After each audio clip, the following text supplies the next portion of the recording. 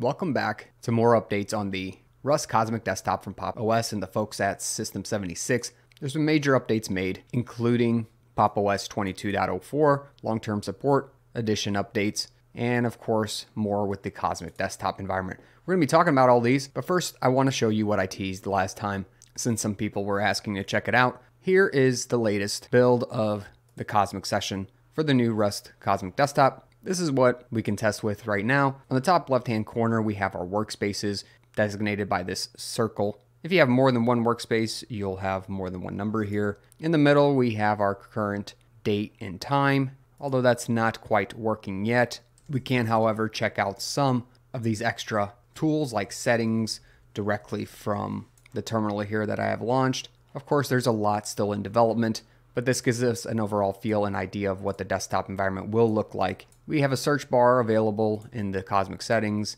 If we go through the various different subcategories, we can see how things look here and how we can control the various different settings. Gotta say, I am pretty partial to how they've made this. It looks really nice and includes a way to show or hide the submenu on the left-hand side, which is great. Again, this is still in progression, but it is coming along just great. You'll notice this huge border of blue around these apps. I believe that's because tiling is on by default, or they just haven't removed the borders quite yet or given us the option to edit those borders. But anyways, what I'm really excited about is something that they're calling widgets, which they plan on supplying to us as an API, so we can actually create our own configurations for various different widgets. And when I say widgets, I mean actual desktop environment objects like windows and docks and what have you. I think the theming support is going to be great. At least that's what's been teased. On the right hand side, we have the audio, which allows you to set the output volume or any input that you have, like microphone. You have selection on what you want to run your audio on, and then of course to access sound settings. Right of that, we have a connection, which is currently a wired connection. You can set airplane mode on and off, turn Wi-Fi on and off, and look at the current visible networks. Integrated, this is one of my favorite things here, is they let you select graphics modes on the fly. If you want to use a hybrid graphics mode, like if you have a dedicated graphics card as well as a integrated graphics card, such as an APU, you can use hybrid graphics mode to actually utilize both sets of graphics.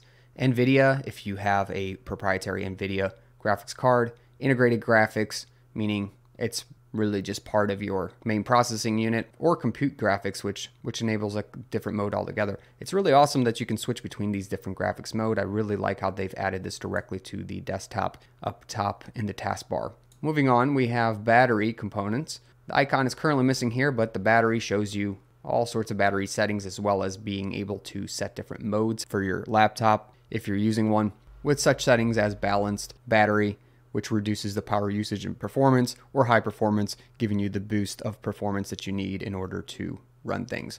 This is one of my favorite options here, is you can increase the lifespan of your battery by setting the maximum charge value to 80%. This just means it gives you a threshold of 80% battery charge before it cuts out the charging. You can also increase the lighting on your keyboard or monitor from here directly as well. Right of that, we have a do not disturb with notifications and our settings. And right of that, we have our current access to main settings, as well as logging in, logging out, shutting down, suspending, and restarting the computer.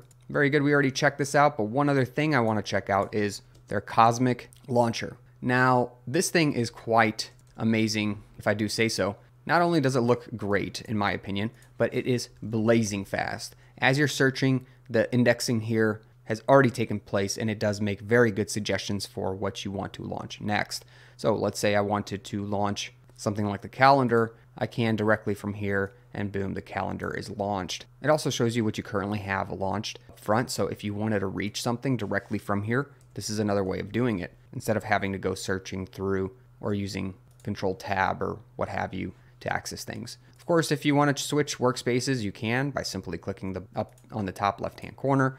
Very easy to switch through things. Everything is very fluid at the moment, even though it's in development and not in production yet. We still have a ways before production comes through. And now let's go back and talk about some of the new updates to the Rust Cosmic Desktop that I can't quite test here But hopefully you enjoyed that walkthrough of the current progression. If you did, make sure to smash that like button so other people can see the progression of System 76's Rust Cosmic Desktop. Let's first talk about the System 76 scheduler, the 2.0 edition for us. It does bring nice changes, including this new updated scheduler, which is just a software that helps the CPU manage its resources and basically has been optimized to use fewer resources and reduce memory allocation. So basically 75% less resources by eliminating most memory allocation, avoiding UTF-8 string checks when not necessary. If you are currently using Pop! OS, it might be worth going to Pop! OS 22.04, but this is not what we came here to talk about. Let's actually talk about the desktop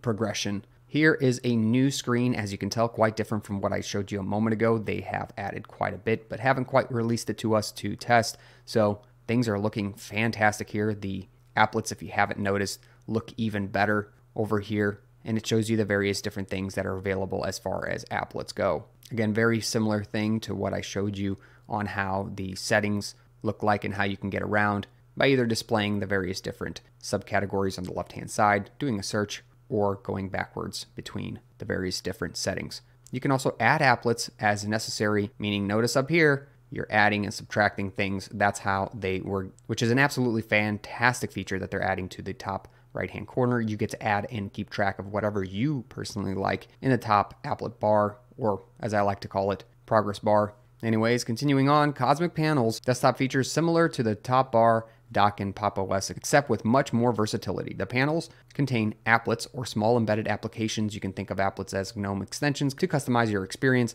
except there are separate individual applications running on your own process. And Cosmic Applets replace the GNOME extensions. I think I'm looking forward to that, which this will give us a lot more robustness without having to install extra extensions in GNOME. Cosmic currently includes essential default applets for things like notifications, workspaces, applications, battery, Wi-Fi, Bluetooth, and media controls. In the future, the applets can be added for a clipboard notes, whether custom menus or whatever you might imagine. They'll probably open this up to developers so that we can get even more applets, which is even more exciting. Moving on, we do have a few screenshots here where they show us how they're moving the applets bar around. This is on the left-hand side over here with the dock here at the bottom. The next one, which is kind of new, I haven't seen this quite yet. They've actually combined the applets with the dock down here, and this is one seemingly connected thing, although it actually represents two different portions of the desktop environment. I actually kind of like the look of this. I don't think I've ever seen that across another Linux distribution, at least not pairing the two directly together. One of my favorites here is a very minimal setup where you only have the applets up on the top and not extending out to the sides, so it doesn't take up the full screen. A very minimal look. If that's what you like, get excited for the new design. Again, another showcase of the applets and the Cosmic desktop with the dock at the bottom. Now, one thing I will mention is I believe this is all going to be configurable, meaning you'll have a config file where you can actually edit the amount of space you want things to take up and edit the theme directly, which is really cool. I really hope that that does happen. And that's why I think they have so many variations here that they've given us and shown us, is because I think you can make those on the fly and make them however you want to meet your requirements. So Cosmic Settings is another update. The widgets library is beginning to fill out. We're starting to put them into use, building Cosmic Settings pages, in addition to the aforementioned panel and dock settings with keyboard input and wallpaper settings developed this month. So we got new keyboard input and wallpaper settings added to the settings app, which is great because they're making more and more progress here. Like Cosmic Panels, Cosmic Settings is modular with an API to add and remove settings pages. Projects that might want custom pages can easily add and remove them from the default Cosmic pages. So what that means is for us developers, we can actually access this API that they've provided and put our own apps settings directly inside of this settings panel, which is cool because then we don't disturb the overall theme, look, and feel of the desktop environment. Instead, we can now implement our own setup directly into what already exists. Definitely looking forward to that. A few other things include the HDR Hackfest and the 10-bit color support. In these, System 76 participated in the HDR Hackfest, organized by Red Hat, to discuss a plan for adding in HDR support into Linux but it's going to take a while to get that support in. Just a summary there. And then as far as 10-bit color, this was added to the Cosmic compositor. That way we get better color reproduction, and it provides a prerequisite for HDR. Finally, getting towards the end, we are helping screen readers and accessibility. We're helping to build the Iced Rust GUI library. For those of you that are unaware, System 76 is contributing back into the library that they're using for their GUI framework. This library is used in order to create Cosmic apps inside of Cosmic Compositor for the shell functionality. Part of our engineering for Iced is to add the toolkit's first accessibility infrastructure in order to ensure that Cosmic is accessible to all. Overall, we've seen a bunch of updates, including a new release of 22.04 for Pop! OS. These have all focused towards more theming support, a better desktop, which includes customization options, and plans for future HDR support. Let me know what you think about the current development in Cosmic Desktop, the Rust version, whether you're excited or not, in the comments section below. Catch me in a great community on Discord, and I'll catch you in another video. Thank you for watching.